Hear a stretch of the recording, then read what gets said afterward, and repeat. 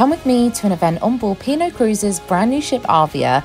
I love cruising and theatre so much, so I was delighted to be invited to the premiere of their brand new show, Greatest Days, the official Take That musical. I invited my mum as my +1, and we started by taking some photos on the red carpet, which was so glam and exciting. We checked in and took some more photos in this very fun Take That themed 90s bedroom. Once on board, we went straight to the Sky Dome for a welcome drink and some pastries. I love it in here so much.